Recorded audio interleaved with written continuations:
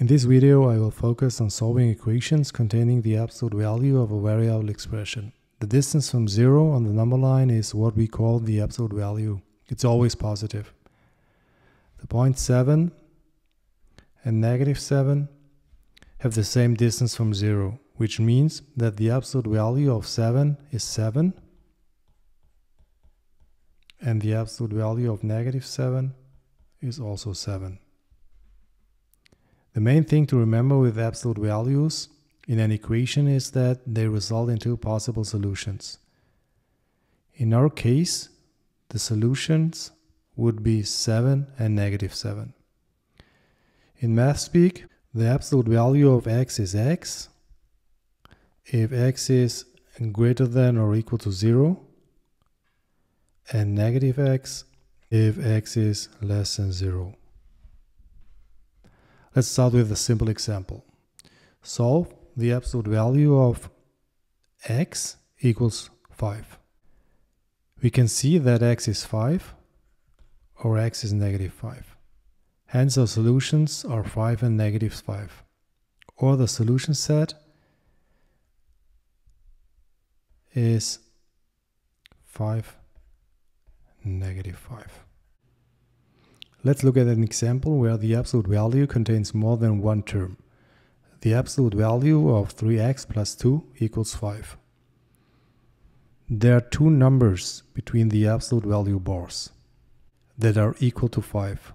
So the expression between the absolute value bars is 5 or negative 5. So we can write two separate equations. 3x plus 2 equals 5, or 3x plus 2 equals negative 5. After subtracting 2 and dividing 3 on both sides, we get x equals 1. And here we get, after subtracting 2 and dividing by 3 on both sides, x equals negative 7/3.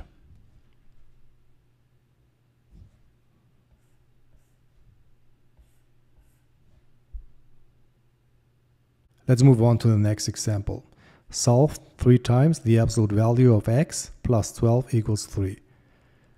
After subtracting 12 and dividing by 3 on both sides, we have the absolute value of x equals negative 3. As we know, the absolute value of a number is never negative, so this equation has no solution. Hence, the solution set is empty.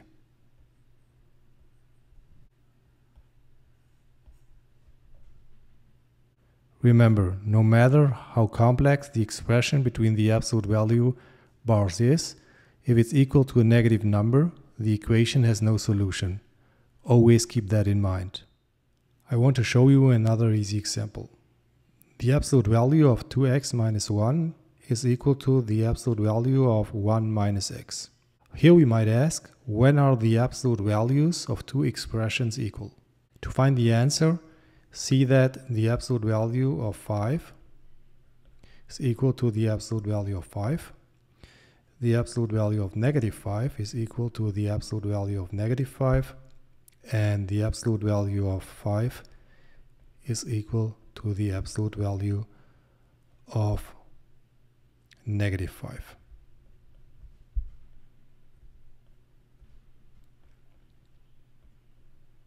We see that two absolute value expressions are equal when the expressions between the absolute value bars are equal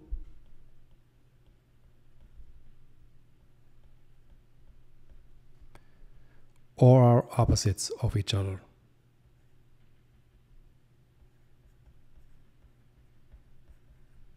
Let's apply this knowledge and start first with the case when the terms in the absolute value bar is equal. 2x minus 1 is equal to 1 minus x. After adding 1, adding x and dividing by 3 on both sides, we get x is equal to 2/3. Second, solve the equation when the terms inside the absolute value bar are the opposite of each other. The opposite means we have to put a negative sign in front.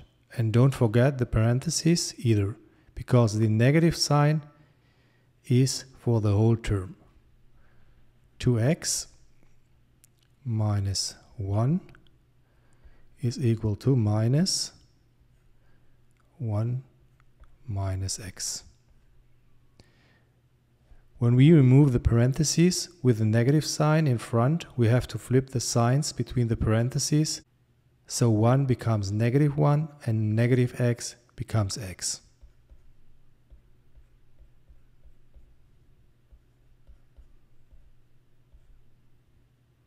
Remove the 1 on both sides. Subtract x from both sides and we get x equals 0. So our solutions are 2/3 and 0. And you can also say that our solution set contains the numbers 2/3 and 0. Let's do this last example with 2 absolute values plus an extra number. Unfortunately, we must do even more steps to solve this equation as it's getting a little bit more complex. As you saw in the earlier examples, when dealing with the absolute values, we always have to consider 2 cases. Remember the first case, where the expression inside the bracket was greater or equal to 0, and the second case, where the term inside the bracket was negative. First, we split the absolute value on the left side into 2 different cases.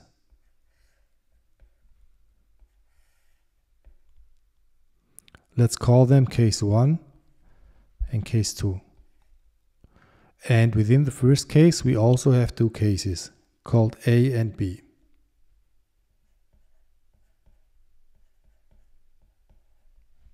And within case 2, there's also a case A and a case B.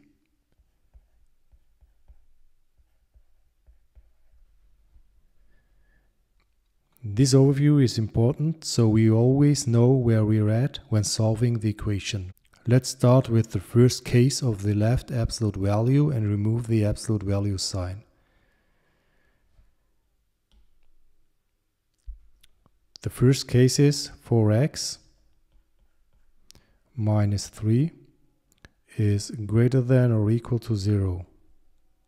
By adding 3 and dividing by 4 on both sides, we get x is greater than or equal to 3/4.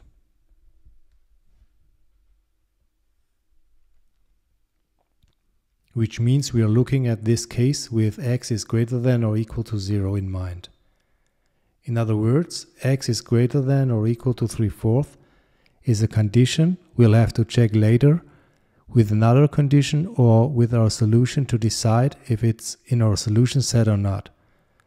At the moment we're examining the case where 4x minus 3 is greater than or equal to 0, so we don't have to write the absolute value sign. 4x minus 3 plus 3 equals the absolute value of 5 minus x. We can't remove the absolute value sign of the right absolute value because we haven't done any work with it yet. Now we have to split it into cases A and B. So we'll split this absolute value, case A being that x is greater or equal to 0, and case B where x is less than 0.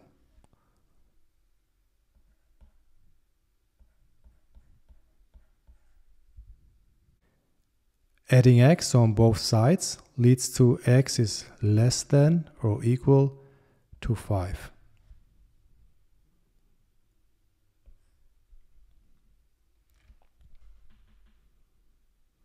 We now have a second condition, which we have to check with our first condition.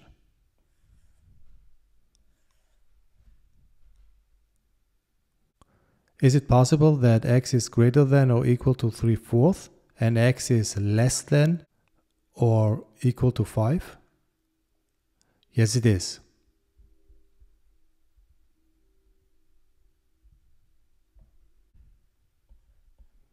For x equals 5 minus x. We see we have no more absolute value signs here, so we are very close to the end. Adding x and dividing by 5 on both sides leads us to x equals 1. Now let's see if it meets our conditions. In other words, is 1 in the restricted domain that we defined? 1 is greater than or equal to 3/4 and 1 is less than or equal to 5. Hence, the 1 belongs to the solution set.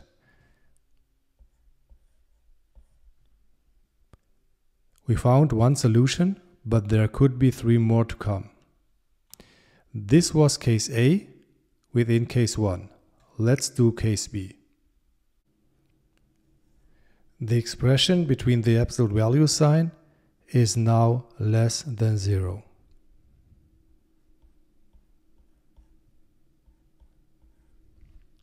Instead of greater than or equal to 0.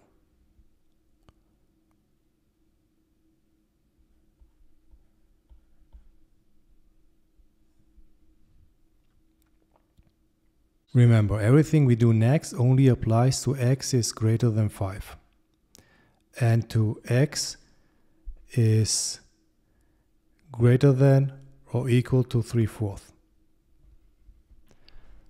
As always, ask if it's possible that x is greater than or equal to 3/4 and x is greater than 5. Yes, it is.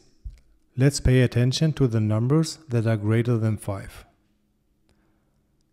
Now we can remove the absolute value sign, but we are in the case where the expression in the absolute value sign is less than 0. So be careful and put the expression in parentheses with a negative sign in front. For x equals to negative 5 minus x. Subtracting x and dividing by 3 on both sides leads us to x equals negative 5/3. This is a possible solution, but we have to test if it matches the conditions. Does it violate one of the two conditions? X is greater than or equal to 3/4 or x is greater than 5. Yes, it does. So negative 5/3 is not in our solution set. All of this was with case 1, which had case A and case B inside it. So now we have x equals 1 in our solution set. Let's look at case 2, where 4x minus 3 is less than 0. We also solve this for x, like in case 1.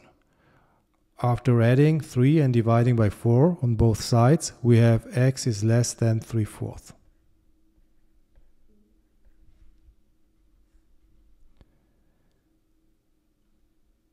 This is our first condition for x. Let's remove the absolute value sign and put a negative sign in front of the expression, because we are at the case where 4x minus 3 is less than 0.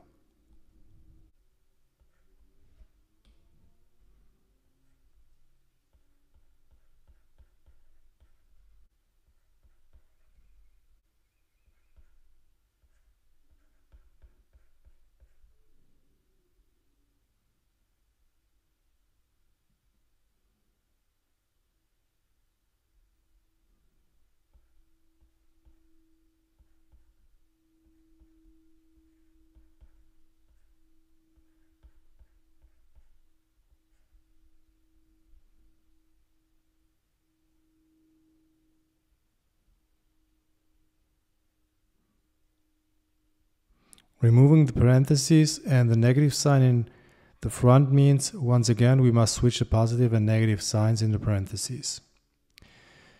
So we get negative 4x plus 6 equals the absolute value of 5 minus x. And once again, we have to split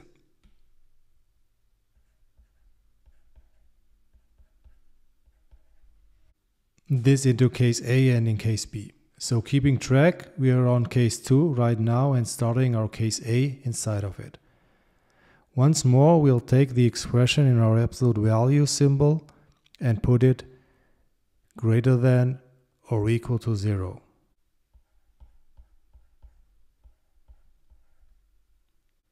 After adding x on both sides, we get x is less than or equal to 5, which is our second condition.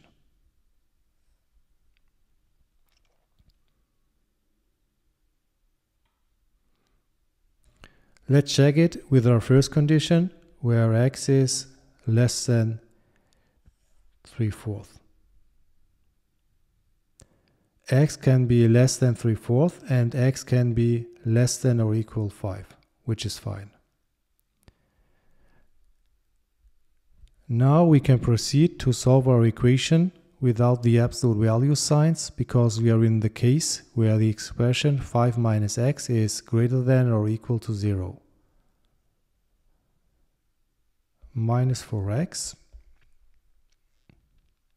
plus 6 equals 5 minus x. After adding 4x, subtracting 6 and dividing by 5, on both sides, we get x is equal to 1/3.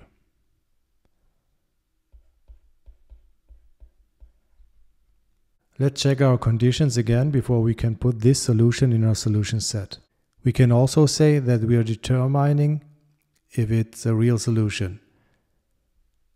Can x be less than 3/4, less than or equal to 5, and 1/3? Yes, it can. So we can put 1/3 in our solution set. Great, now we have a second real solution. Let's move on to case B in case 2. We must find out again the conditions in which our possible solution is a real solution. Case A was greater than or equal to 0. Now in case B, we have 5 minus x is less than 0, which is x is greater than 5 after adding x on both sides. Checking it again with the previous conditions, where x is less than 3/4 shows us that we can stop here, because our solution has to be less than 3/4 and greater than 5. We have our two solutions, which are 1 and 1/3, which we can put into our solution set.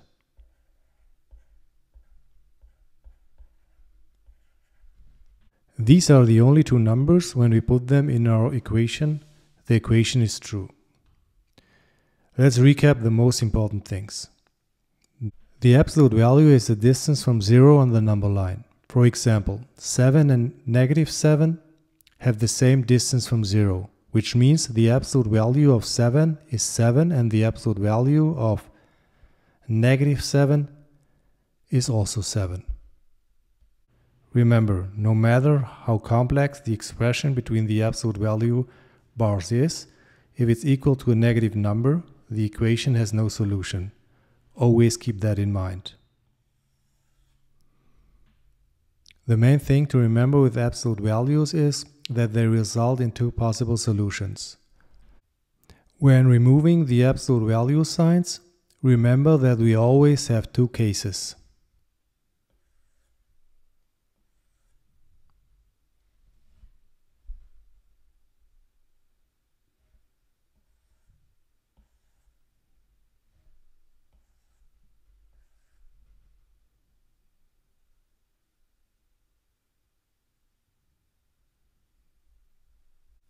The expression in the absolute value signs can be greater than or equal to 0 or less than 0. And always make sure that you check your conditions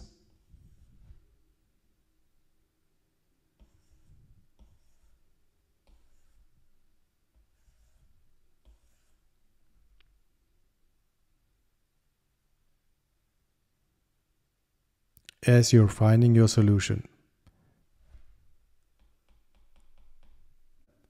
Look at the examples again and make sure you really understood them, especially the last really complex one. If you do some examples of the complex one by your own, it's not nearly as complicated like it looks when you first see it. If you have any questions or either kinds of absolute value equations, feel free to ask me in the comments. This was about absolute value equations. I will also make a video about absolute value inequalities, so stay tuned. Thanks for watching. This video is what I did for you. If you want to do something for me, hit the bell button, share and subscribe. Happy learning, everyone.